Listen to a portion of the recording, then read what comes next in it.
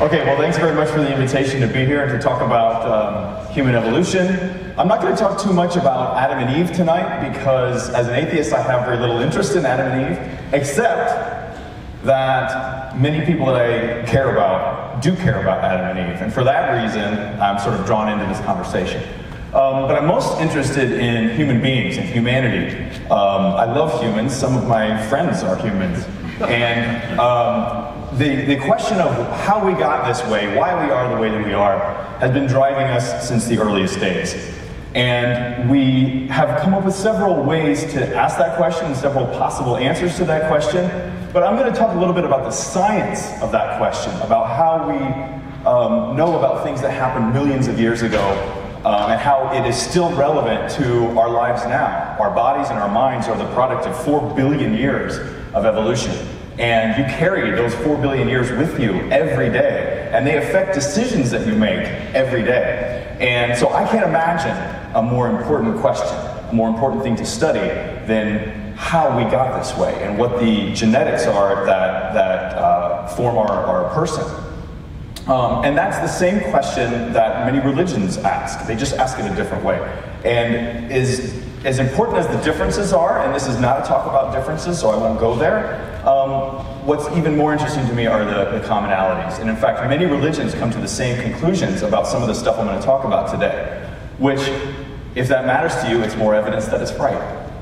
Okay, so what makes humans unique? How are we different than all of the other living things on this planet and that have come and gone on this planet? You're going to get a lot of different possible answers to this question. Everybody has their favorite thing that they think humans have that other animals don't, or that humans have in a different way than any other animals have. And here's just a short list that you'll find articles that support each one of these: intelligence, speech, relationships, morality, as uniquely human. There's one problem. None of these are uniquely human. And in fact, every single thing on that slide, we have really good examples of, if not precursors, correlates in other animals. And it's really powerful when you discover some of these complex cognitive skills in other animals, because that allows you to study them in a way that's not clouded by everything else that we do, known as culture. Animals do have culture, but it's way simpler and it's much easier to cut through the noise of culture. And by the way, I'm not dismissing culture. Culture is everything interesting about our lives, but it does cloud this question of how we got this way. Animals are absolutely intelligent, extremely intelligent, and they're more intelligent than we are in certain ways. We have some very key skills that many animals don't, but there's lots of skills we don't have that they do. Animals have emotions, they have drives, they have instincts. And just so we're clear, I'm not talking about feelings. Feelings are not the same thing as emotions. Emotions are what drive behavior. And behavioral programs are what my first book was about. Actually, the way I came into this conversation was, I decided with my sabbatical and several years surrounding it, I would spend years gathering all the evidence for how humans became so different so fast. We share a common ancestor with chimpanzees that lived about 6 million years ago, not a terribly long amount of time. And after 3 years of research, I basically came to the exact opposite conclusion that I set to defend, and I wrote a book called Not So Different, which basically talks about how humans and animals share all of the same behavioral programs. And what I mean by behavioral programs are emotions, drives, instincts, the reasons why you do what you do every day. Every little decision that you make is driven by a program, a behavioral program in your brain, and we have no unique programs. Every program that runs in our brain exists in other animals in some way. Now, it runs in a unique way in humans, but it runs a unique way in every animal. Animals form attachments that matter to them.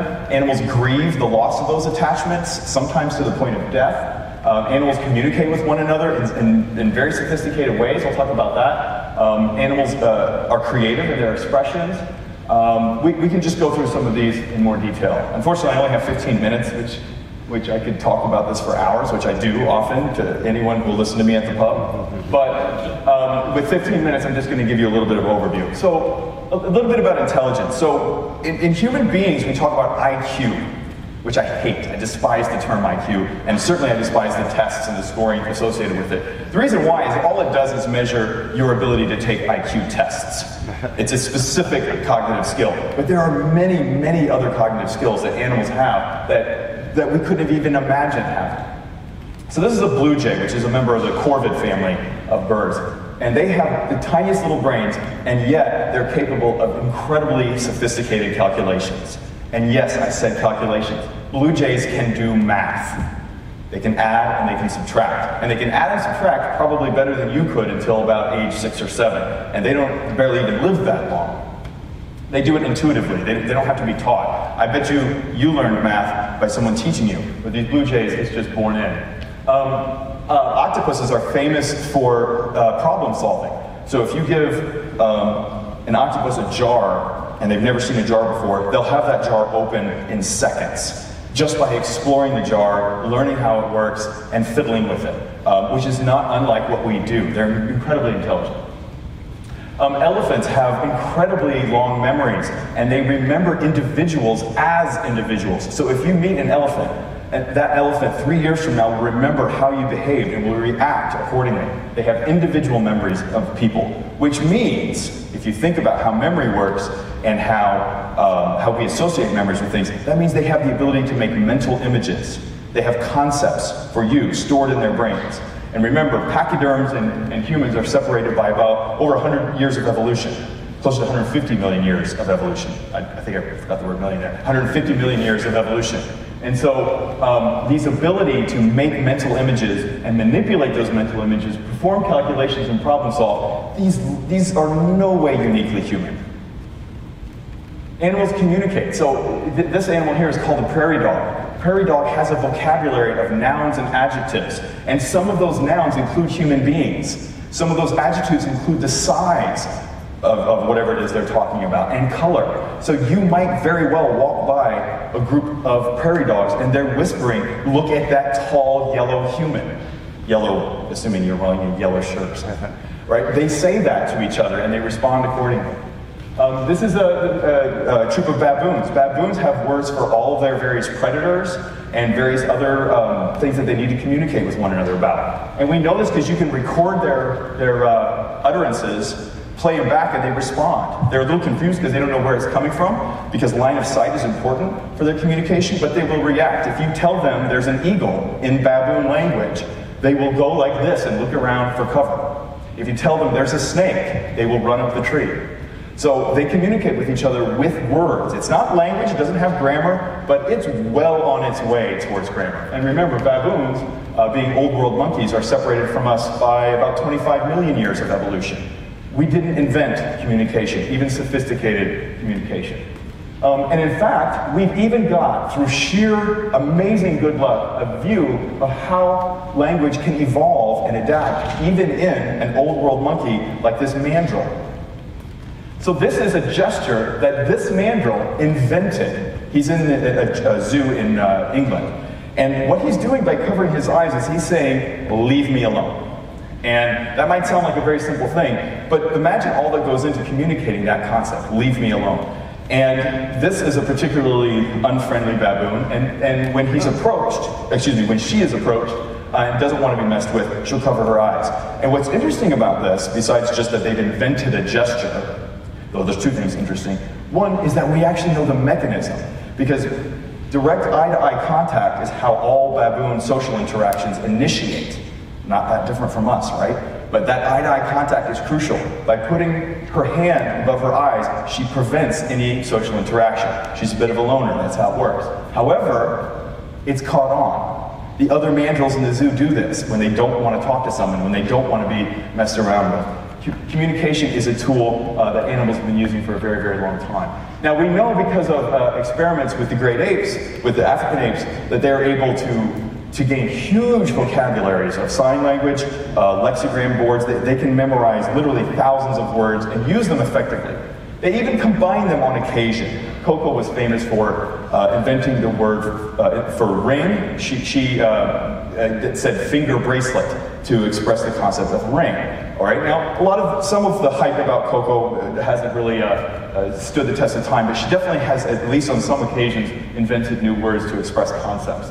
This is a very artificial environment, but it's important to remember that they also communicate with each other this way.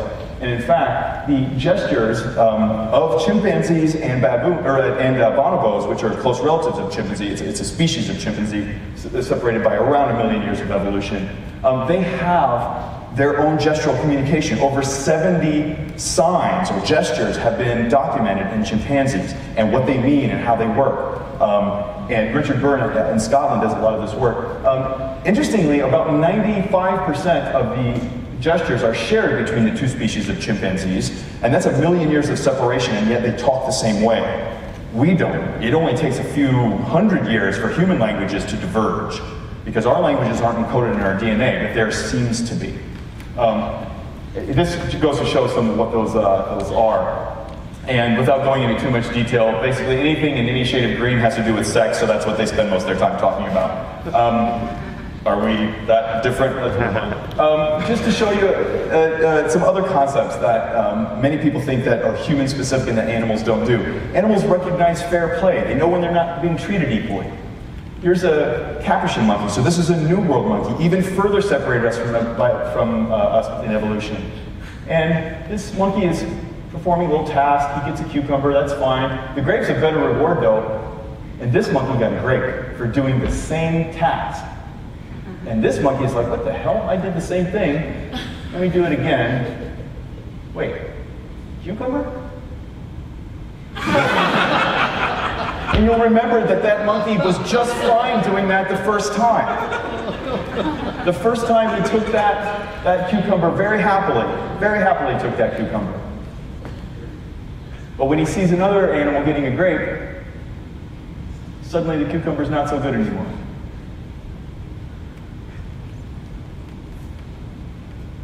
So, this descends into a temper tantrum, and in the interest of time, we're gonna have to move on. But the point is that animals recognize fair play, and if you think about it, what a weird reaction to throw a tantrum and throw the food. How is he better off for having this incredibly emotional reaction? So human-like, isn't it? Because it's obnoxious. But yet, what it tells us is that they recognize this social system is not fair and they will not participate. They'll stand up. There's a value greater than hunger. There's a value greater than your immediate self-interest that they're expressing. These are vampire bats, and what you're going to see now is after a night's feeding, not everybody's successful in the hunt. This poor, and this is a female, they're all females in this case. We can talk about why later. Here's another female who was successful sharing her meal with a female that was not successful. Luckily, it's not too graphic, but she's regurgitating blood into the mouth of her friend. These are vampire bats in Costa Rica. The point is that they take care of one another. When someone's hungry, a bat, by the way, cannot survive 2 nights of starvation. If they don't eat 2 nights in a row, they'll be dead. So they feed one another, and their mortality rate is about 80% in a given year if they do this. The non-sharers, which are the males, mortality rate's about 25%. I'm sorry, survival rate's 25%. Wow. So the point is that animals have minds, they have emotions, they're driven by the same sort of instincts that we are. And this led to this article, which I love the title, is How Baboons Think. We know a lot about what drives their behaviors. The problem is a lot of people don't think that they do think. But baboons have a response to everyone who thinks they don't think. Okay.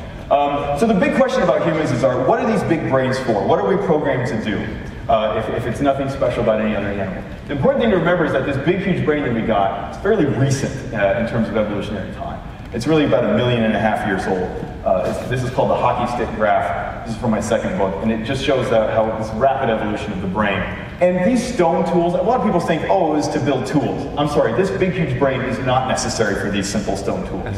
And these were not, and we know that because chimpanzees use tools as well. And so do birds. So this is a bird in Australia, and this bird is chasing mammals that are fleeing the fire. The bird set the fire. The bird went to a wildfire, grabbed a twig that was burning, and brought it to the brush to chase all the mammals out that it's going to eat. So it's not to be using tools. Our big brain is being used to make us the ultimate generalist so that we can thrive in any climate, any habitat, by figuring out how to live there rather than adapting genetically to that. And we are the most unlikely species because our family tree, so diverse with all kinds of different things, is marked by extinction. So look at all of these species that once roamed the earth, many of them at the same time, in the same rough geographical area. They're all dead. They're all extinct. Even though for their time they had the biggest brain that the world ever saw relative to body size. They were the smartest things of their day, and yet only one line made it. So that big brain was not that big of an advantage until we started talking in language and all of this culture and stuff. And that's sort of what we're going to talk about a lot today. I'm out of time, and I don't want to go too much into Josh's time, so I'm going to stop here. But we could talk about violence, we could talk about morality, we could talk about everything else that we're doing since humanity has arrived on the planet in the last 200,000 years. And what we'll find is that it all comes down to our ability to work together peacefully, which is what we're doing here today. So thank you very much, and Josh Swamidass. Well, today I'm going to be talking to you today about Adam, Eve, and evolution, and it's a real challenge to follow Nathan. I know you wanted him to go longer, but I'll try and do my best to follow suit. We're going to be talking today about a story that I know a lot of you have read in your classes, about Adam and Eve. I learned about it as a child, growing up in a young earth creationist family. And then I'm also going to talk about the story that he was talking about too, which is the story of evolution, about how we got here from a scientific point of view. And that's really in that divide between these two very different stories that my book really sits, and wonders about, in a thought experiment, maybe if both these things can be true at the same time. And I want to be clear, I understand that not everyone really thinks that both of these are true, and that's fine. I'm not really trying to convince anyone it's true, I'm just inviting you into a fun thought experiment with me. As Nathan puts it, and I agree, that what we're really getting at here is grand questions about what it means to be human. It turns out the same questions that he's engaging as he's looking at the science and I engage when I look at science are the same questions that we see engaged in Genesis. And that's a bit puzzling at first. And people have often thought about whether or not one of these things is true or the other one is, with a big either or right there, but I'm wondering if there might be a both and. And before I get there, I just want to tell you a little bit about myself. This is me with a couple of my students that just graduated. I don't actually really do this for a living.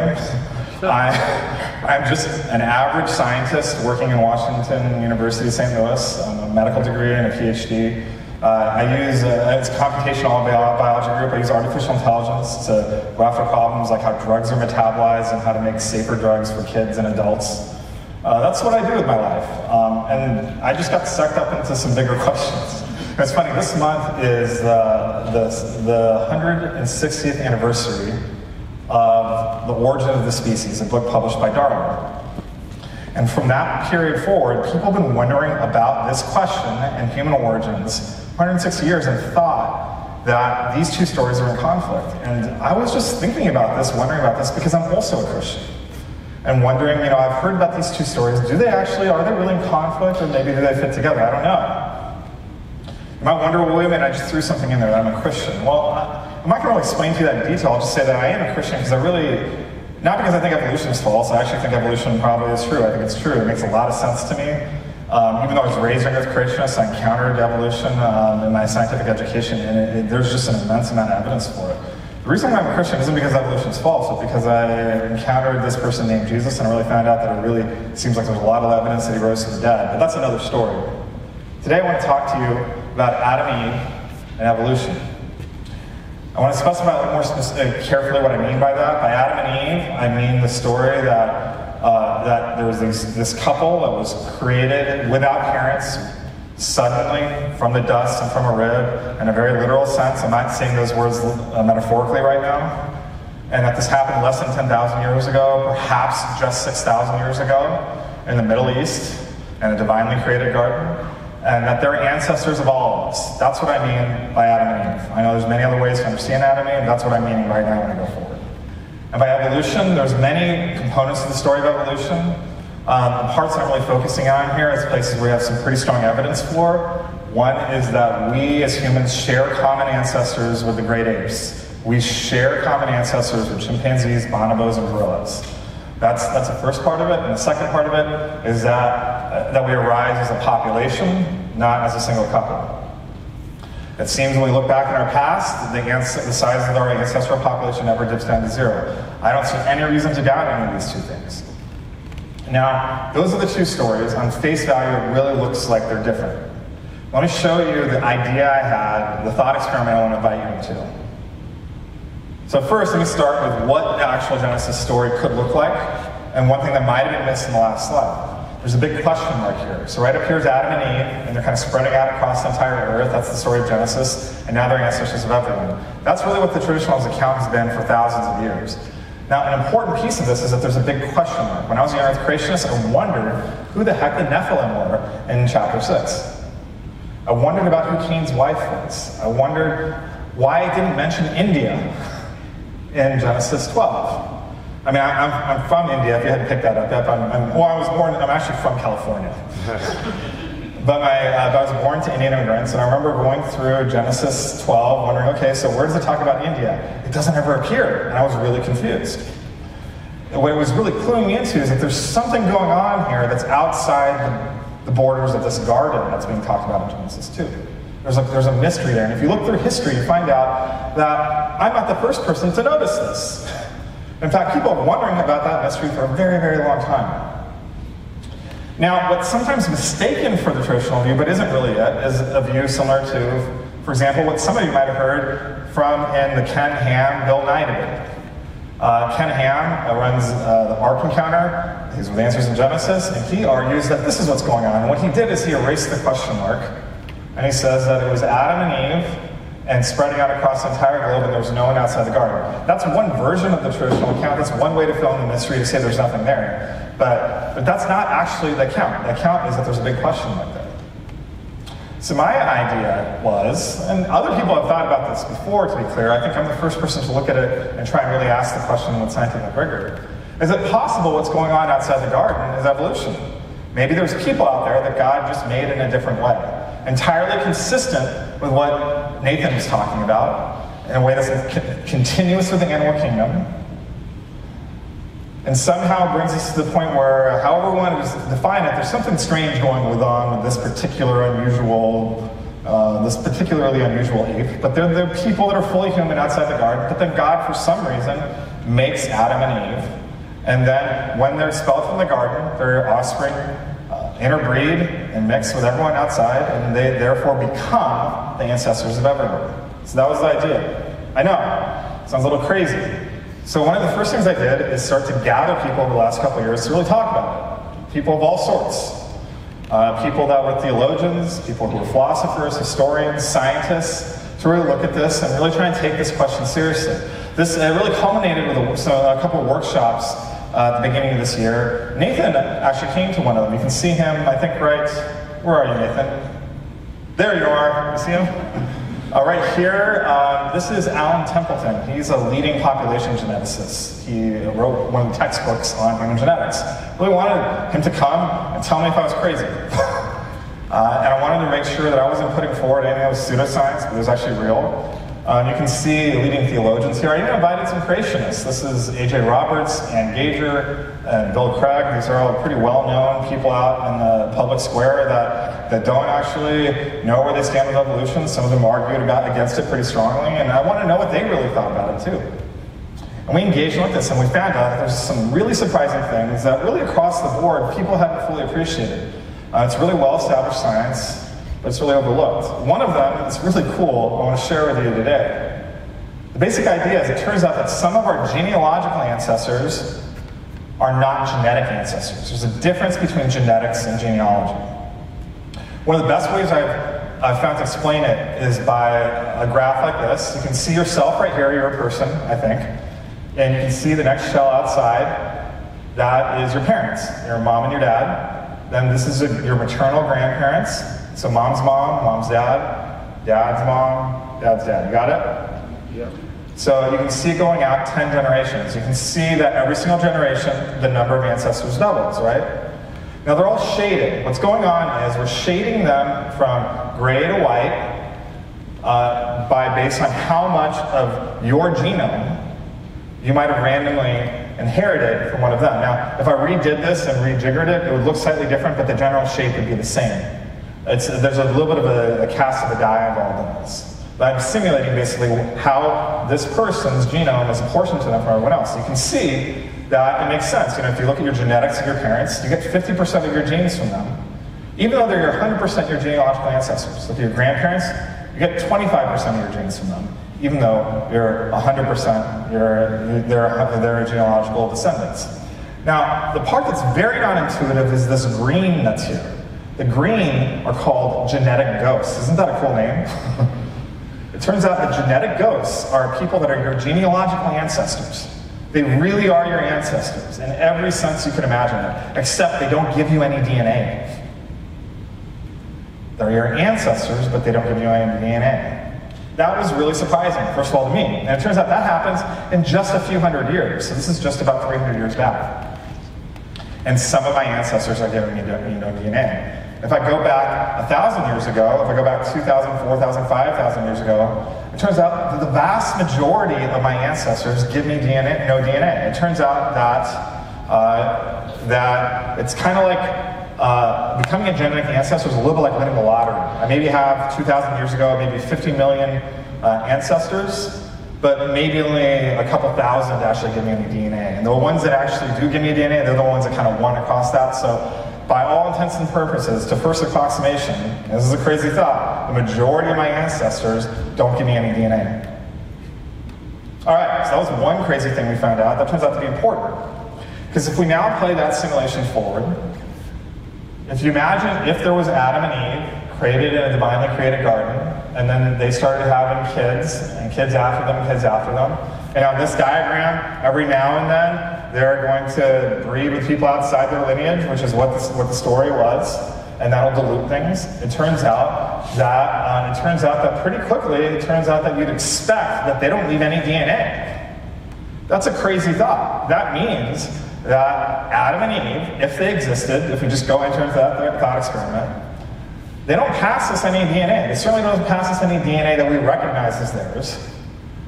And so that means that there's actually no evidence one way or the other about whether or not they exist, and whether or not, even that they were de novo and suddenly created. What we do know is that they interbred with everyone outside the garden. Of course, that does raise a lot of theological questions, and that's actually part of the fun of the conversation for me.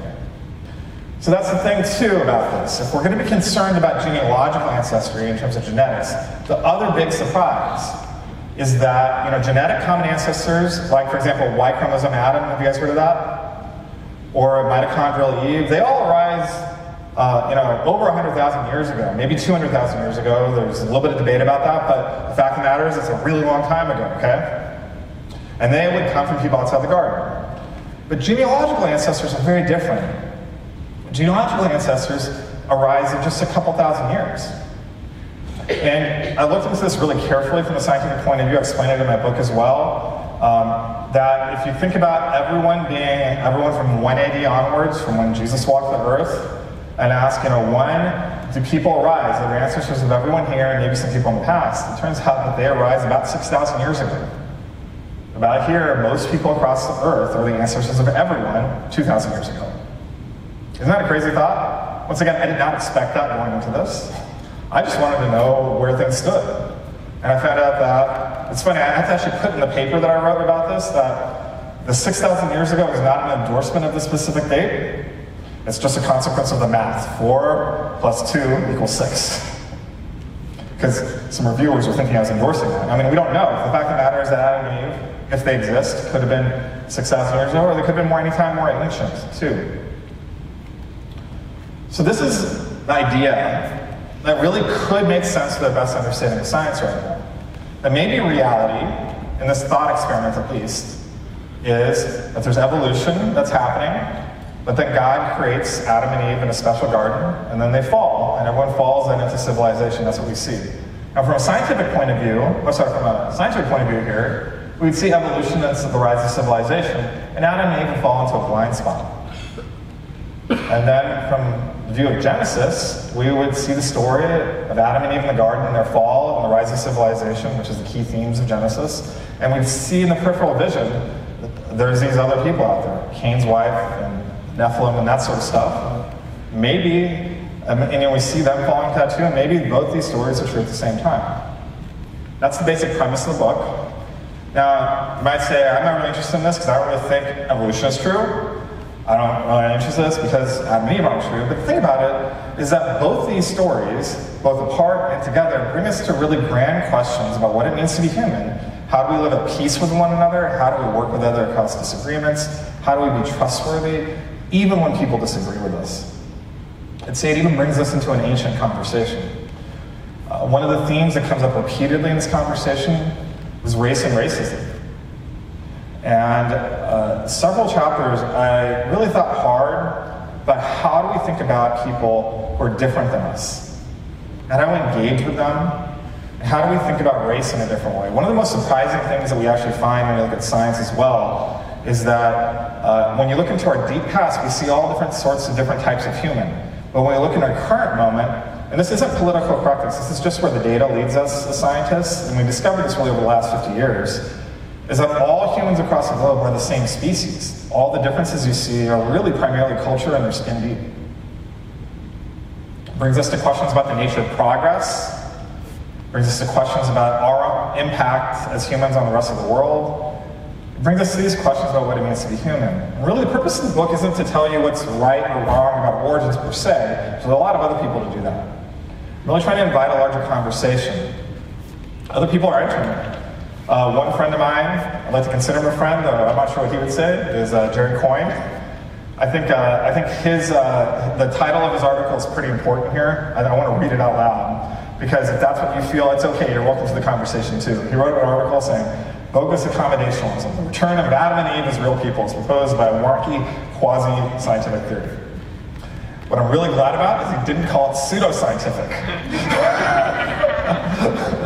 He says it's quasi-scientific. What it really is it's scientific, it's science really in dialogue with other things. There's more than just science here, but it's good science. And I like Jerry. I'm looking forward to see how the conversation develops. Nathan actually wrote an article in USA Today. In fact, Jerry was responding to Nathan when he wrote that article. And I think it took some courage for him to do that. There's risk involved. And I think the reason why that both of us feel like it's worth putting time to this, as he said, is whether or not we think Adam and Eve are important. It's pretty clear it's important to other people, and we want to make space for differences, and that's part of our civic practice. So with that, I want to invite you to that conversation. Let's gather around the fire to that grand, large conversation that's been going on for thousands of years, and wonder together what it means to be human. Thanks a lot. It has been interesting. It's been fun. I'd like to think that this is a pattern for me of seeking out people different than me, because you don't learn anything from people who think the same way that you do, right? And live the same way that you do. I mean, everyone you meet knows something you don't, that's true, but people who are very different from you have the most to teach you. And you can disagree with someone and have a really long conversation and not change your mind about a thing and still learn a lot about your own position, about what makes other people tick. And when you sit down and talk to a creationist, even we'll say, which Josh is not a creationist in the traditional way, but you know, you build empathy and you build understanding that they're driven by the same thing that you are, and that can't be such a bad thing. So we have a lot of fun, and the risks are not as great as I thought, but I have to say, so I don't know if Josh knows this or not, maybe you don't remember, I was on the plane towards that workshop that he showed the picture of, and it just sort of dawned on me that I'm going to be in a room, yeah, I'm going to be in a room surrounded by a lot of people who I don't want to know probably what they think about me and my life, and you know, social political issues, and so I got a little scared, suddenly a little nervous, and he talked me down, and I had a great weekend with a bunch of people who I know I would have very little in common with on social political issues, but we were talking about big scientific questions. We had a great time. So I can't find it that quickly, but I can quote it almost from memory because I thought it was really hilarious. He said, you know, so he agreed to come to this, which I thought was great. He wasn't the only atheist there, but I don't know if you knew that. I didn't. And he texted me after he lands in St. Louis, which seems like a little bit late to worry about this.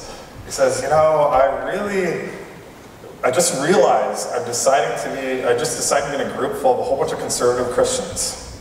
Would you please pray for me?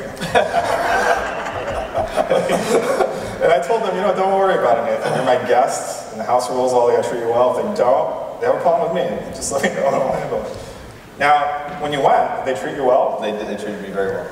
I think actually that I think it was fun. I got a lot of comments about you and many of the other atheists who were there. So I think a lot of Christians were accustomed to talking about this idea just amongst other Christians, like kind of huddled in a corner, being like a bit beleaguered or something, and I don't know.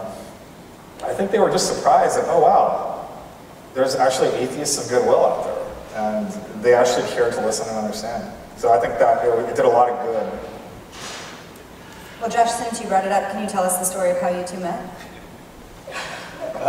So, let's see.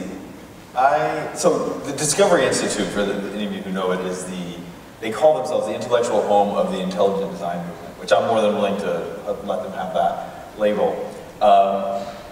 In 2017, Josh was their public enemy #1. 2018, it was me.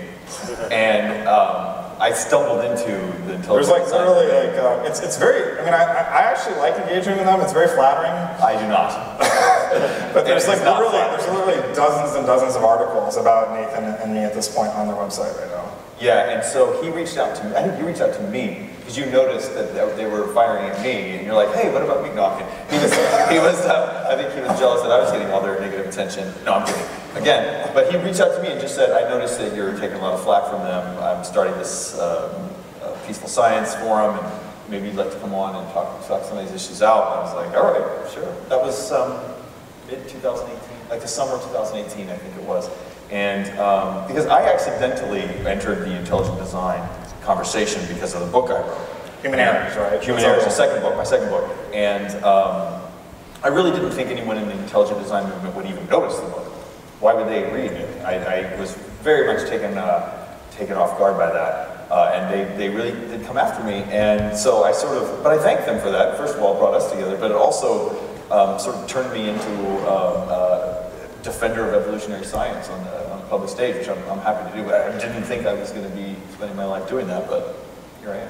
So are those some of the risks you mean when you say that? No, he means being a public atheist associated so closely with a very Christian idea, Adam and Eve.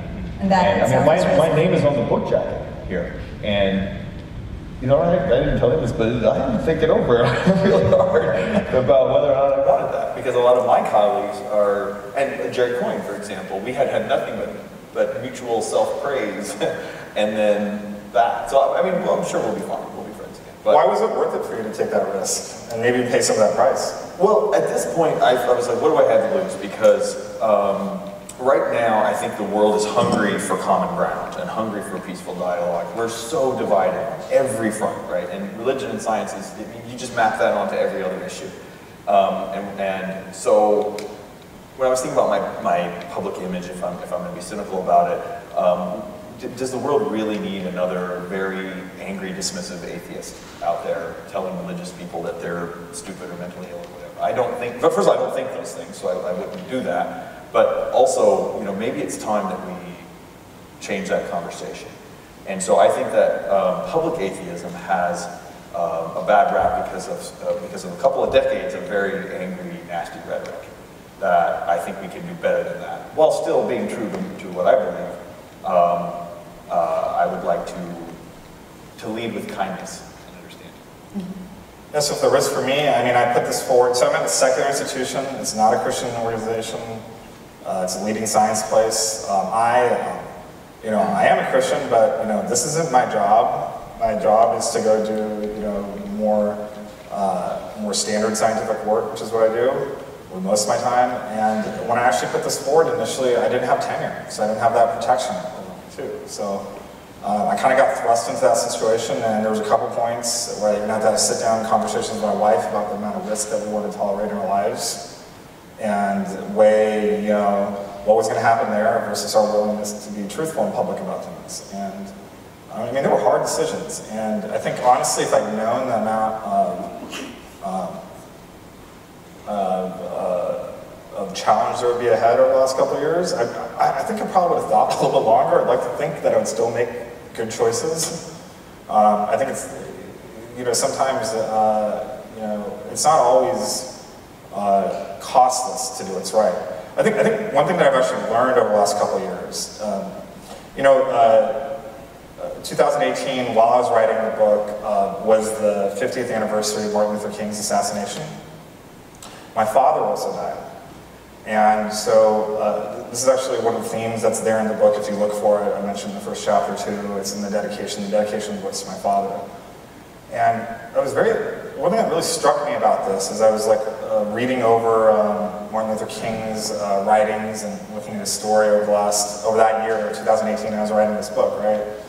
Was recognizing there's like a difference between conflict avoidance and seeking peace. And in fact, seeking peace sometimes actually creates more conflict. And so if you're taking like a conflict avoidance approach to like the great challenges and fractures and fights in the world, well then, and it ends up sometimes actually just perpetuating it. If you take this view where you just don't like the people that you disagree, you're just trying to exclude them from conversation, that can make you feel very self-righteous, and it can make you feel very safe. But it's not actually that hard work that we're called into, where we actually put ourselves into places that could put us at personal risk. And I want to be really clear, I'm not Martin Luther King. That should be obvious, and I don't think I'm going to get shot for what I've done. That's not what's going on at all, and I'm not trying to equate myself that way. But I think what I saw in his life was a different sort of relationship with conflict in the world. Like when he saw this conflict in the world in a way that, like, I think I want to be like that too. He actually was willing to put himself a little bit in harm's way to do his part to actually seek peace, rather than merely just avoid that conflict and go the other way. Thank you. Some of us were talking over dinner. Nathan, I'm sorry you couldn't be with us. We were talking about the recent New York Times article on the cancel culture. I don't know if you saw that. And sort of the waves that we name call, we're quick to label, we're quick to distance ourselves. The polarization of the states right now. And I wonder if you guys could speak to that, sort of, and you sort of have been, but we're here with a university crowd. What would you say to the 20-somethings that are here about how they could build community? Yeah, I mean, I think I'm definitely a free speech advocate. I think that I think that the cancel culture, the negative reaction, or I should say the hysteria about cancel culture has been a little bit overblown in my view. I think that both sides are sort of overreacting. In the end, if you talk about cancel culture with media figures, for example, like Dave Chappelle has recently been targeted at cancel culture. I watched the first 10 minutes of his most recent stand-up special because I've been a fan of his for a long time. And reached a point where I wasn't happy with what I was hearing anymore and I turned it off. That's it. And if people stop listening to something that's offensive to them and then that plays out, that's enough, right? I mean, it's a good system. It kind of works. Nobody's going to jail or writing petitions or anything. You just don't watch it if it's offensive to you. However, on the other side of that, to repeat what I said before, he's a comedian, so that's a little different than on big issues. But if you have a speaker at your campus who everything out of their mouth is foreign to you, is upsetting to you, that's probably the person you need to go to hear, actually. And listen, try to understand why they think that thing. You will probably not change your mind, but you'll sharpen your arguments, you'll sharpen your own thoughts about that, you'll understand why you don't agree with those things. So I don't like cancel culture in general, but I do think that people who freak out about cancel culture are overreacting as well, so my position is somewhere in the middle there. I think that free speech is important, and free thought and free exchange of ideas are how all of us get smarter and closer towards building the society that we want to have. At the same time, there's incitement to violence is a real thing that is important to stand up to. So in the end, we all agree there's a line, right? We all agree there's some speakers that would never be appropriate to have in the college campus. So that's what I don't like when people try to pretend that that this difference is bigger than it is. We just don't agree where that line is. And even that conversation, I think, is an important one to have. Yeah, so I would say that, I think that there's a value in coming back to a classical sort of liberalism, and I don't mean that in a political way. Mm-hmm. No, I know what you mean. And really, I think we have to ask ourselves, what's more important, to have a display of morality or to persuade people? Because these things are actually somewhat mutually exclusive. Either we can, if you're a young earth creationist, well, you're not going to. Let's say you're a young earth creationist, you're not, but I'm going to pretend like that. I can either ridicule you and just talk about how stupid your idea is and kick you out. That's one way to approach it. If you're a racist, I could do the same thing. Now, what would happen if I do that? Well, maybe you kick you out, I'd feel good about it, everyone would, feel that way. If there's a young earth creationist out there or whatever, they're going to feel very attacked. They'll probably be quiet about it. But what's interesting is that most people going through that experience aren't actually going to change their minds. We actually know about this a little bit from how the brain works. What happens is it kicks in like a fight or flight response. And that actually literally turns off your ability to reason. And so, if I do that, and I might have a great argument that you're wrong, but you won't actually even be able to hear it. And one of the more surprising things that I've noticed is I've actually sat down and listened to people who are young earth creationists, or even racists, and hear them explain what they think, and just kind of respond very calmly back, asking them questions, even saying, I'm not here to change your mind, I just want to understand you. That's actually been, there's been two things, there's been two reactions to it. On one hand, and we've actually been out there on online forums doing this quite a bit, actually, which is totally against best practices, but very interesting things happen online, it turns out. We see, I think two types of responses to this. On one hand, I think a large number of people just feel like it's a breath of fresh air. They're like, wow, you're actually going to listen to me. And we'll listen and we'll hear, and I'll tell you, over and over again, I see people change their minds. That's one response. And then the other response is actually really puzzling until you really understand it. There's a lot of people who get really angry. They're actually more angry with you sitting down to listen and be kind and be understanding than they are if you actually ridicule them. And that should really make us wonder, what are they getting out of the ridicule? And what's going on is that if everyone in society is ridiculing you and telling you your ideas are wrong, and you're stupid, and we don't think it even deserves a hearing, well, you have a great excuse then for why your ideas are so good and no one else believes them. Right?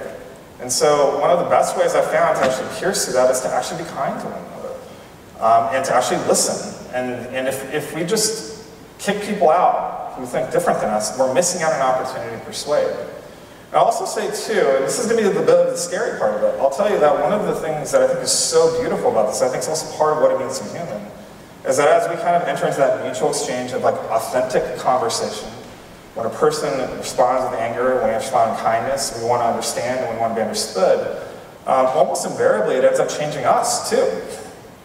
And I'm not saying that we're necessarily going to give up on key beliefs or whatever, but I think it ends up changing us. I mean, what I'll say is I've definitely been changed by my experience with Nathan, as I've taken the time to understand where he's coming from on several different issues, even places I think we might even disagree. I want to speak for you, but I think my experience has been is that as I do that, there's a beautiful thing that happens, and where you go from a total divide to being something where there's actually a true connection that happens that really changes both people. Great, thank you. And just maybe to follow on that, could you tell us a little bit about your blog, Peaceful Science, and what you're hoping that does to the conversation? Yeah, so Peaceful Science is started as a blog. We're starting to launch as an organization. We have an online forum. We have Facebook stuff too if you want to join the conversation. Part of the focus is the book, but we're really trying to engage larger questions about what it means to be human and approach those places of conflict in a way where we can really seek to understand and be understood. I'm excited about the future and how we think about things like AI, and maybe even go into things like sexuality. Nathan's next book is on homosexuality. Won't that be a fun thing to talk about with people who disagree, right? And to do it in a way that might be a little bit different. I mean, I do think that there's things that are right and wrong. I do think that there are reprehensible ideas out there. I just don't think that we can make progress in anything unless we're talking with the people that we disagree with the most. And I do think that there's a place for science in this. I mean, one of the things that I think is really important about science is it doesn't give us values. We can often overlay things on science. It kind of gives us more of a way to kind of just engage what actually is going on out in the world together. And then we can start to sit down and talk about what our ethics are and values are, engaged with that. Or at least maybe we have a grounding in something that's actually a bit more real than just what our instinct and our opinions are. What do you think? Well, you've actually chosen to be pretty involved with this. Why did you do that, and what's exciting to you about it? It was bewildering at first, just because you have to figure out who the personalities are, and There are, like you said, there's young earth creationists, and there's intelligent design advocates, and then there's a lot of scientists, and there's a lot of theologians and philosophers. And so at first I was trying to keep track of all the personalities, and then I sort of realized to a certain extent that it doesn't matter, right, who they are and where they're coming from, because that just invites you to try to see something different than what they said. So if I know someone's a theologian, and even if they say something reasonably scientifically sound, you know, my antenna go up. I'm like, oh, okay, well, what's the theologian? You know, what are you doing talking about science? You're a theologian. You don't know anything. You know? And that's the wrong attitude, right? That's just why not just take it at face value for what they said? And that's what I learned to do more of in the forum, was to stop trying to think about the speaker and just talk about the science or whatever it was. I tend to only really talk much about the scientific topics, because the forum is organized by topics. And so there's a lot of, there's more theology than science, but it's always science-informed theology, so I lurk a little bit. And I do have a newfound respect, actually, for theology and philosophy in the sense of how systematic it is. And this is going to sound very strange for an atheist to say, but it's almost like reason, like just pure reason, like an inverted sense of like reason in on itself. Human reason, I mean, reasoning, where it has to sort of... Hey, it might be a usable human, right? Yeah, of course it's unique to human. I thought we were going to talk about the evolution of religion here.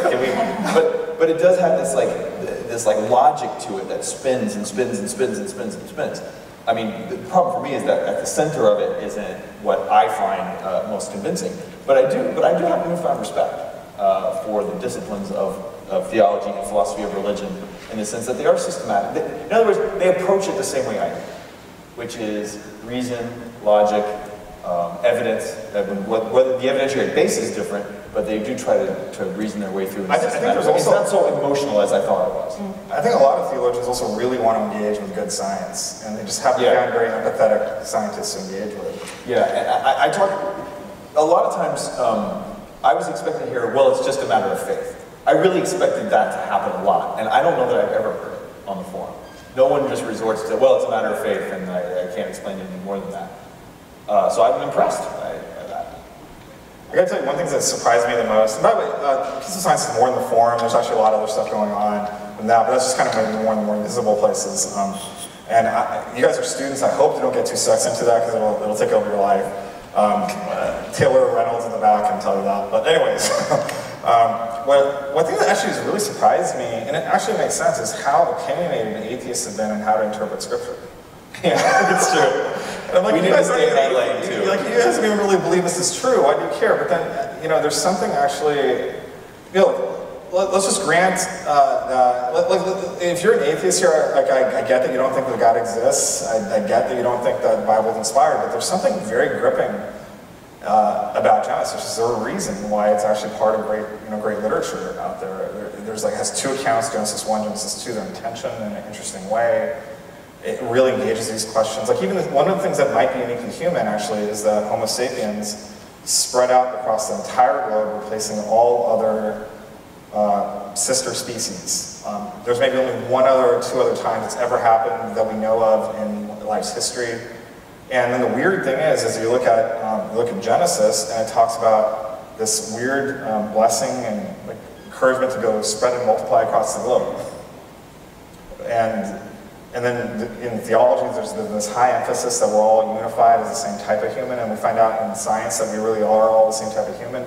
It's just a really strange correspondence. I'm not trying to say that science is teaching Scripture or Scripture is teaching science. I'm just saying that these are actually speaking to the same questions in a surprisingly similar way. And so it's not surprising that that's how we think about origins from a scientific point of view. Those are the sorts of questions that are in our head. Those are also the sorts of questions that that are in Genesis. Adam and Eve actually appear in the published scientific literature, often written by atheists. Mitochondrial Eve and Y chromosome Adam were actually coined by, I'm pretty sure, we're atheist scientists. I mean, it's brilliant marketing, because it clearly has nothing to do with Adam and Eve. But that aside, what they're tapping into is they're tapping into this common culture we have, where we're all asking these questions about who we come from. Another thing that might be uniquely human, maybe one exception is elephants. Maybe I'll say maybe, I don't know, you can tell me if you disagree, you're the expert on this, is like awareness of ancestry. The long chain of ancestry. I don't mean just the, right then and there. Like my father died in 2018.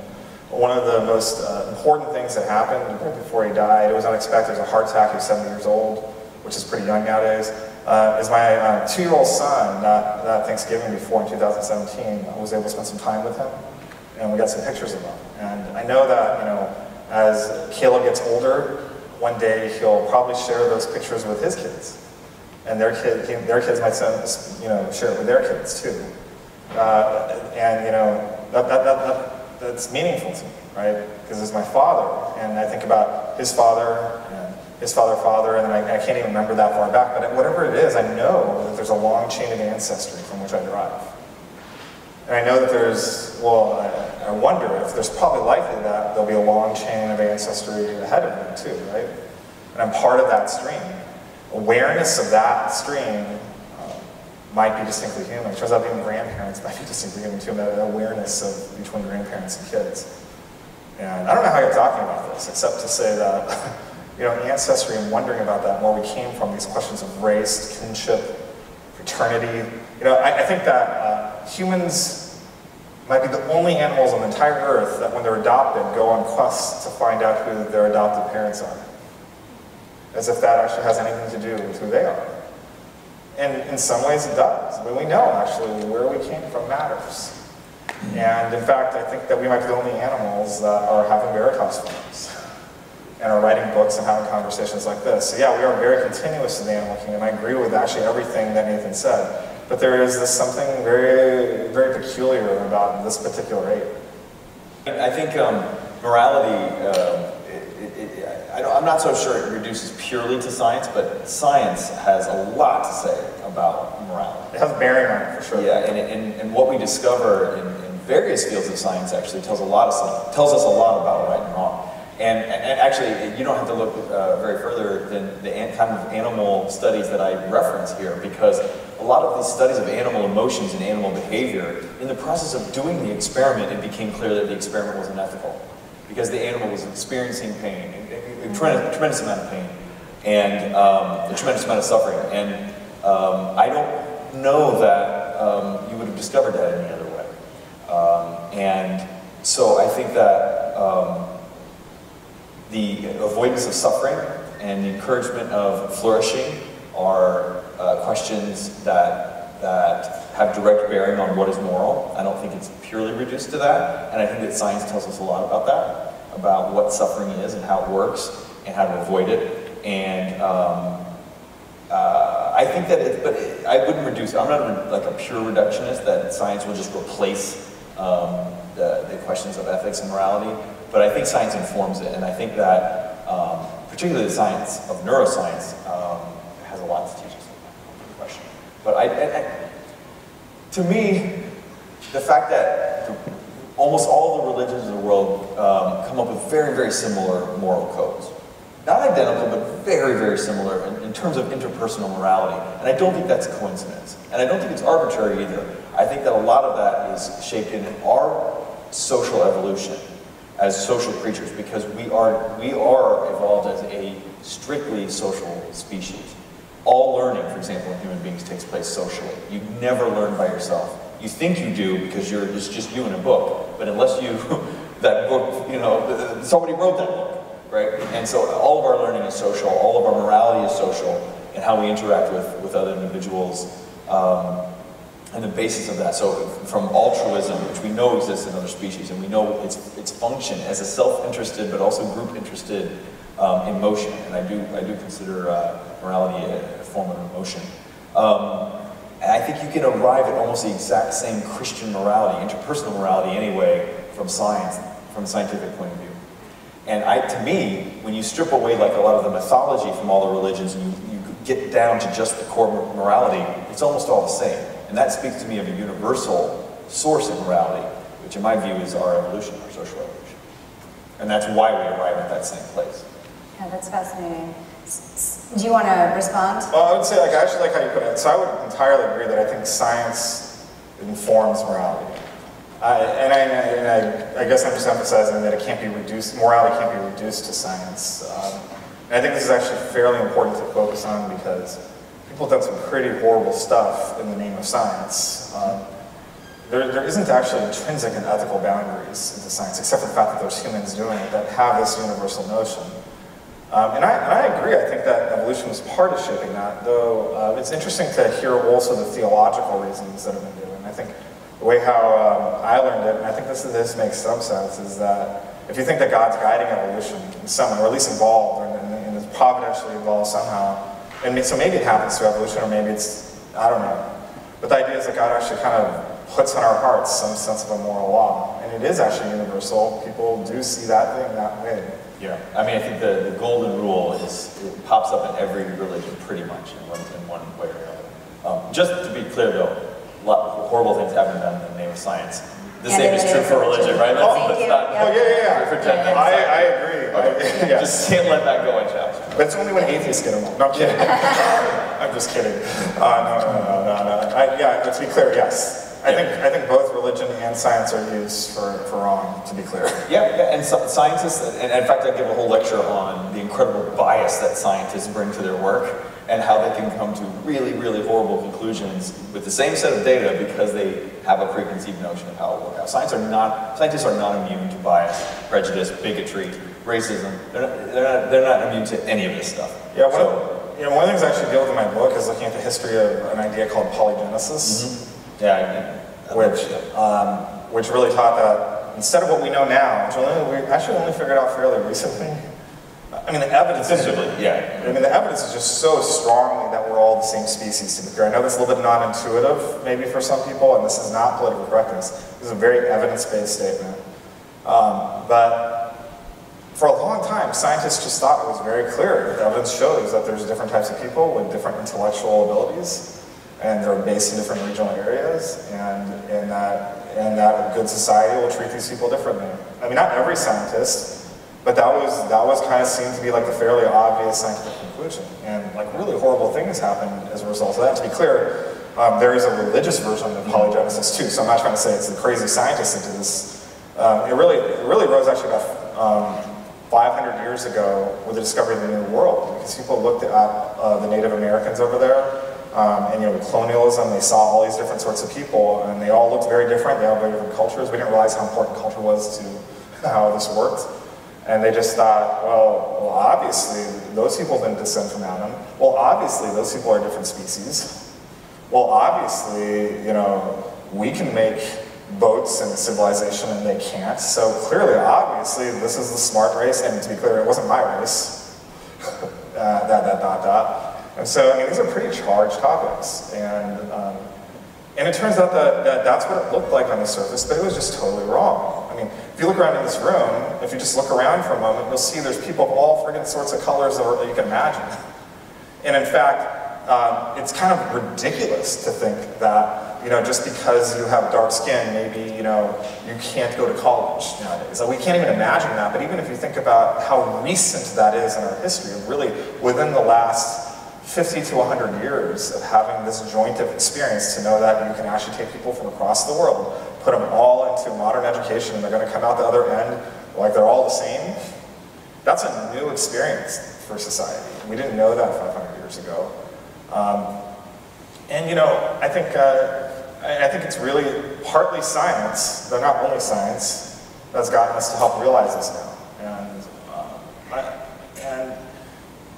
So I think I do agree with you, is what I'm trying to say, that there is something to be said for the role that science has in conversations about morality. So the questions are piling into my phone, so I better take them from the audience before people get up and leave.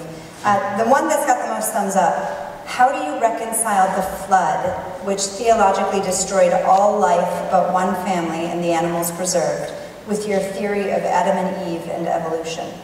Oh yeah, so the book gets into this. It's actually fairly easy to deal with. If you actually look at the original language, it doesn't say all mankind, it says all the descendants of Adam in that area. So it's not talking about the whole earth. They didn't have a concept of planet Earth. It doesn't mention the earth. And so they talk about their world.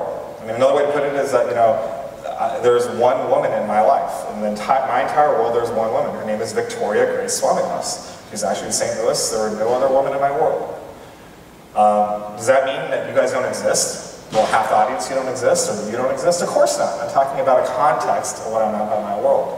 That passage, if you read it from a literal point of view, is just blindingly, obviously, clearly talking about a narrow context. It's not talking about a global flood because they didn't have a context for a global flood.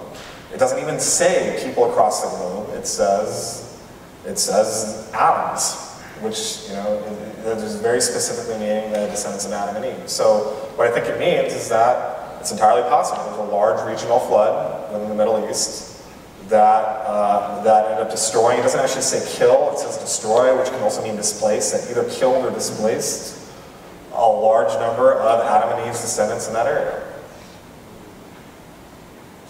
Interesting. I have nothing to say. Yeah, all right. Yeah, okay, so we'll keep Sorry, going. I want to get to these questions. Wait a minute, I signed on to this book? We'll get you one in a second. Here's the next one. Probably also for you, Josh. When you say that people outside the garden were fully human, does that mean that they had human dignity, or were they made in the image of God? Yeah, so I think we have to handle these things separately, okay?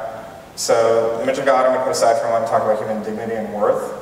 I think absolutely they had human dignity and worth, and I explain several theological and scientific bases to support that in the book. There's nothing genetically saliently different between them and Adam and Eve. We wouldn't be able to tell otherwise.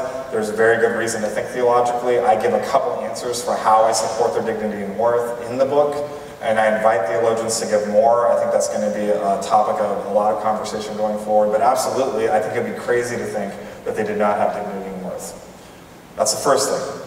Image of God. Now, I think the important thing to recognize about the image of God is that I gathered a whole bunch of theologians in a room together and asked them what the image of God was. You were there. They couldn't agree on what the image of God was. And you might find that surprising, but they don't even know what it is themselves. There turns out to be several different views, and another pretty salient point from my point of view is you ask them, well, so does the image of God begin with Adam and Eve, or could it have been in the people outside the garden? It turns out they can't even agree on that. So, and that's okay, because ultimately I think the key issue is about dignity and human worth. And there's been a long conversation in theology, literally for centuries, about what the image of God is. And a lot of debate. It's actually a pretty fun conversation because it ends up being a discourse on what it means to be human. But I think some theologians are going to go the way of saying that Adam and Eve are uniquely in the image of God and their descendants are, but the people outside still have dignity and worth, and they're going to be in the image of God in particular ways. And other people are going to say that the people outside the garden are also in the image of God, and Adam and Eve aren't unique in that way. They're unique for other reasons and going forward. And there's already people starting to publish papers and books on my work already, even though that's not been released yet, which is kind of fun to see. And we're kind of see those differences arise. I think rather than worrying about what's going on with the image of God, I think the key thing to think about is actually that first question about human dignity and worth. All right, Nathan, I have a question for you. Can animals contemplate essence and existence? Can animals worship? I'll take those in reverse order. Worship, I can't see a correlate of that. I'm interested in the question of the evolution of religion, but no, I wouldn't see that. Worship? What do you think worship is? What would you say? Yeah, well, that's why I'm hesitating, because I'm not even sure what it would mean. I'm not entirely sure what it means for a human. So like when an atheist looks at something beautiful in science, they're like, wow, that's amazing. I think it's kind of like I'm not trying to say so that is like a worship of God, but it's kind of like that threshold of worship. Does that make sense? Yeah, so you're talking about like a feeling of transcendence, or yeah, like when you look up at the star sky, or like the Hubble telescope that you say, you know what you're talking about. That's I'd say. I mean, it's going to be directed in a different way. So I'm not so sure about that. I don't know. So they do contemplate and deliberate. We know that there's indecision in animals while they're sort of doing the same thing we do. We're like, oh, should I not? Oh, they're inner conflict because basically, if you think of decisions as sort of a lot of inputs, and what humans have that to a great degree more than animals is the inputs are recursive in our brain, right? We're not just stimulus response. The stimulus is from the brain, and it runs with lots of inputs that come just from the internal sensors, so to speak. And animals have some degree of that, so they do contemplate, they deliberate, they have mental concepts. They're aware of things that aren't right in front of them. They have the theory of mind. They can understand that some of them can understand that another individual has a different point of view that they have, and they can. Even dogs can do that. I'm not sure, but the abstractions are what I think we're getting at here.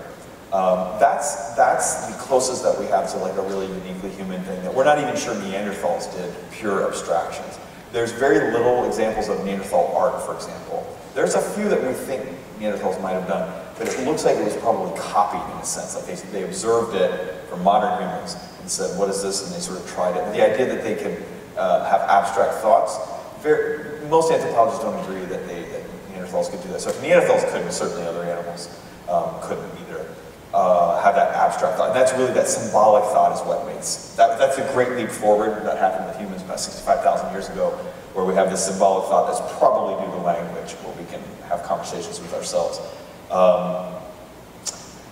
So, I mean, there is a gulf. I mean, I don't want to pretend that humans are just another African ape. We are an African ape, but we are, we build skyscrapers and write poetry. So there is a gulf there. But I think that much of that gulf is, as I said, abstraction, is an abstraction.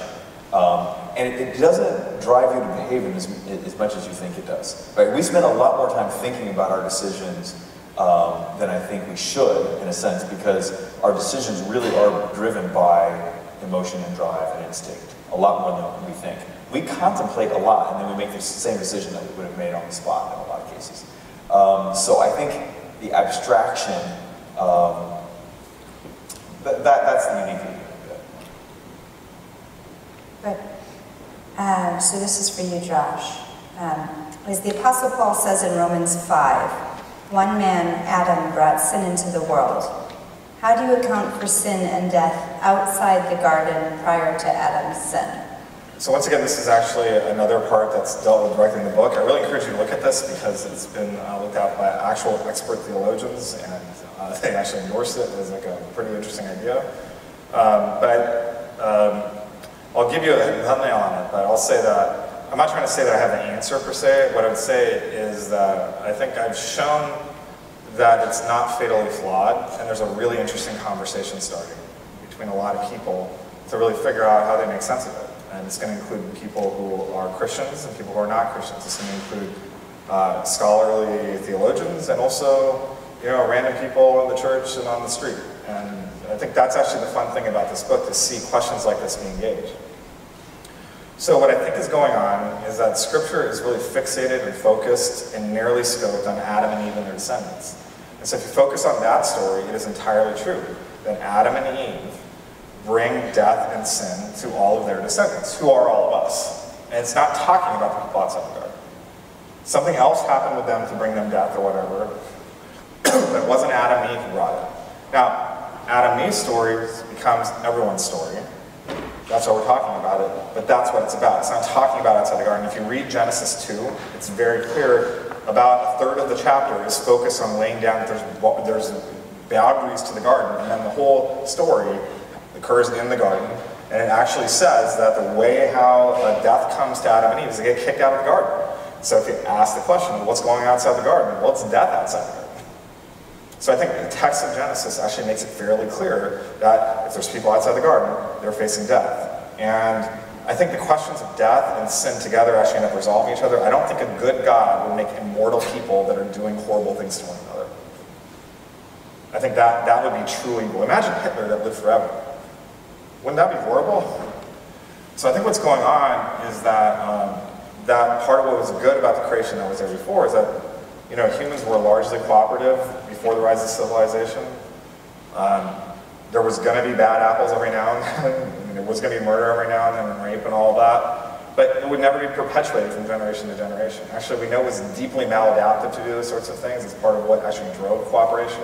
So if you do that, you're pretty much shooting yourself in your own foot, and you're going to probably be more likely to die yourself, because you're going to get kicked out of your community for doing things like that. Yeah, I mean, I don't have much to say about sin. I mean, that might be the one Christian idea that I'm an expert on sin. I have a lot of practice. But the question of cooperation and competition, which I would even reduce further to sociality and anti-sociality that you see, humans really did take cooperation to a great degree. So, anything is joint really attention. high level and hierarchical and planning. You can't, and in fact, the whole idea of cultural group selection is the idea that so cheaters and selfishness will always exist. It will always be part of it, and there's no evolutionary simulation that you can run that doesn't involve some of that. However, the group itself is competing against other such groups. And when you remember that, so, okay, a selfish individual might occasionally win, but a group of selfish people never wins, right? So even if you can have temporary victories as an individual, if your offspring proliferate as a selfish, self-interested individual, your group's going down. So selfish people can beat generous people, but generous groups beat selfish groups. And you play that out over 6 million years, and you have fairly pro-social species. Yeah, and I would say that, like, if we're going to take the Genesis story seriously, which we don't have to, but like I just said, enter the thought experiment with me for a moment. I would just say that one way to see it is a guy kind of creates humanity, biological humans, fully human people across the globe. They're subject to death, but they're not perfect. But that actually works out. It's like a good world because, you know, it's people who are doing a lot of good stuff, but there's no Hitler that lasts forever. That there's no multi-generational oppression of people, okay? Then the rise of civilization happens. And I'll tell you what, with the rise of civilization, we see immense war forever. We actually found a very strong genetic signature from about 7,000 to 8,000 years ago that shows that around 16 out of 17 men got killed across the globe. And women are just fine because they apparently were, you know, I don't know, they were probably being like warred over, who knows. But men, there's just this sharp drop in population, as about, like, you know, close to 1 in 20, I mean, 19 out of 20 of them, close to 19 out of 20 of them are just like, they just don't appear, they don't pass any descendants on. And that only happens recently in history. It never happened any time before that we know of. It didn't happen any time after. It's associated closely with the rise of civilization across the globe. And you look at what's happening in society now, you know, it's funny, like, atheists I talk to online, I think that original sin is completely nonsense and unjust. But I'll tell you what, look at our world, it's very clear that we are currently suffering from the sins of our ancestors. And anyone who hasn't figured that out don't have their eyes open. Just look at questions of race in this country. To me, it's kind of hard to believe that original sin doesn't exist. We're clearly influenced by the wrongdoing of our ancestors on a generational level that goes on and takes on a life of its own in a way that could never really happen before society and civilization rose. And I think actually one of the grand questions we have to really start thinking through is how do we start dealing with these issues of generational, I don't know, you don't have to call it sin if you don't want to, I don't really care on that level. This is one context I really do embrace the term sin. When I talk about original sin. Like there's an atheist that likes sin. I mean, this country, the United States, for better or for worse, the original sin of this country is the complete displacement and murder of one group of people and the import of another enslaved group of people. The whole country is built on 2 acts of atrocities, right? Of white supremacist atrocities. That's the original sin. But here's the funny like weirdness that I see. So I have a lot of very conservative friends. Like I told you, I hang out with lots of people. I'm sorry, don't judge me. I have a lot of very liberal friends. I'm sorry, everyone else, don't judge me. It's just interesting to me, like the conservative people I know, they tend to believe that original sin is really important, but think that they're only responsible for their own actions. The liberal people I know are entirely convinced that original sin is an unjust idea that's a complete fantasy, but they're very concerned about these sorts of issues. I don't know, I feel like they kind of got to get together and trade notes a little bit. That's great. And find out that maybe there is actually, you know, even like an account of how this actually works, and that maybe even one of the grand challenges of how we start to think through how, here's a way to put it. You guys are all college students. I'm maybe one generation ahead of you, so don't hold that against me. I think what's going on when I talk to people your age, and I talk to you guys a lot, I think when I talk to you, you look around at what's going on in the world that your parents are giving you, and I'm too young to be your parent, so don't hold it against me. And you think, you know, I think we need something better than this, right? Do you agree with me? Some people are nodding. That's good. I just say I think we can do better. I think we really can, and I think that's one of the great tasks we have to do, is that we have to find a better way. This is not the way to be in society together. You are younger. I want to be part of that too, but it's got to be bigger than me.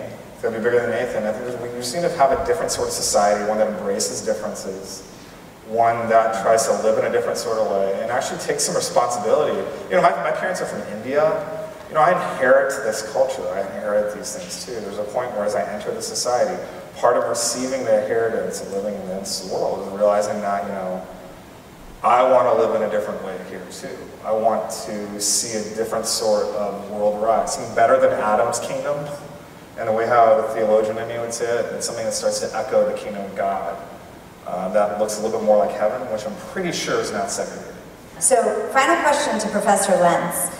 Do you believe that Professor Swamidass's position on evolution makes Christianity or belief in the story of Genesis intellectually respectable? Yeah, I think that's the whole point of it, in a sense, is to create a space where the evidence that science has given us about the interconnectedness of humans with the common ancestry of all living things, and where our species originated in Africa, and the waves of population migration that happened out of Africa, and the way through Africa to everywhere else is the Middle East, of course, and what people always forget is migration happened in both directions. Almost everywhere you see an arrow, you can also imagine backwards arrows too. So everyone, we've always been moving around and interbreeding, and these common ancestors that arrived in the last 10,000 years, that's common ancestors of all people, of all races, of all nationalities, right?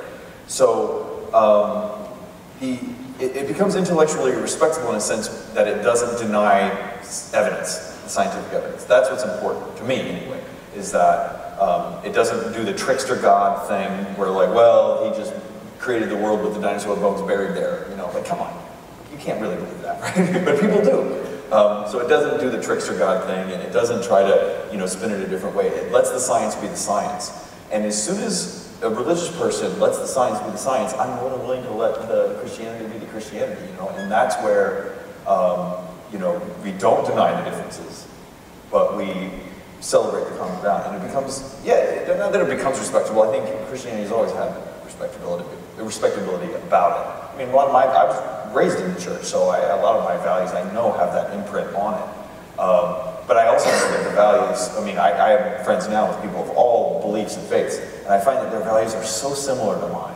So it doesn't matter that I was raised in the church, it matters that I was raised by my mama, That's where my values came from, and my dad too. That's where my values came from, and they came from his dad, and so on and so forth, before there weren't Christians at all in the world, because it was thousands of years ago, and they were teaching their kids the same things, right? Don't do that, because it's the wrong thing to do. And I actually believe that Christians get their morality from their evolutionary past more than they want to admit.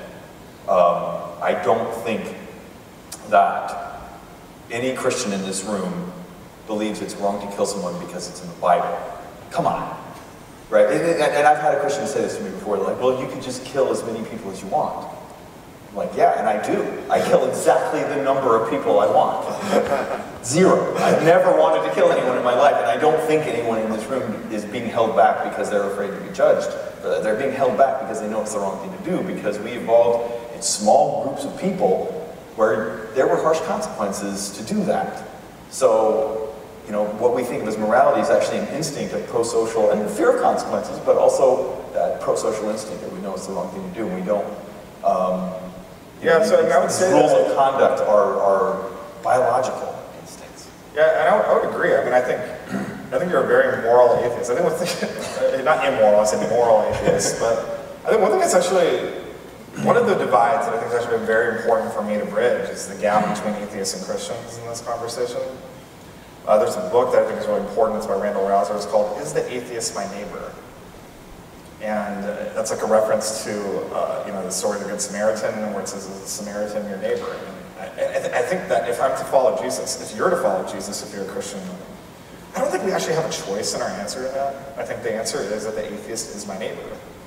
And when we talk to atheists and we find out that, okay, they don't agree with us about some things that we think are pretty important, but it turns out that most atheists I found are very fair people. They're very moral. I would even say that this is true of even anti-religious atheists. I would even say Jerry Coyne, he is an example. I think he would gladly take on the label of being an anti-religious atheist. I have to say, he's been very fair to me. I've really enjoyed, my conversations with him.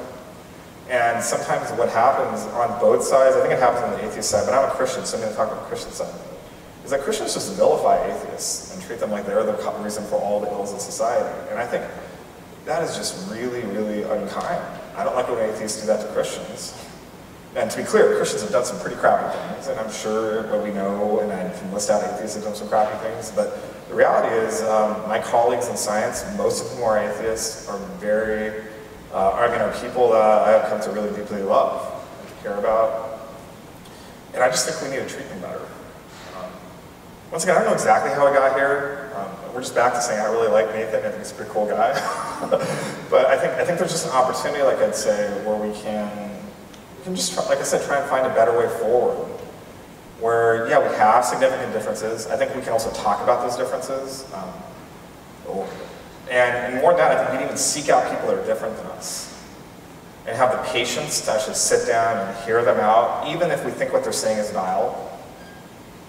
Understand why, and try to be understood by them, and let that be enough. Even let them walk away thinking something vile, and then just see what happens, and see if in a true exchange that we might be changed.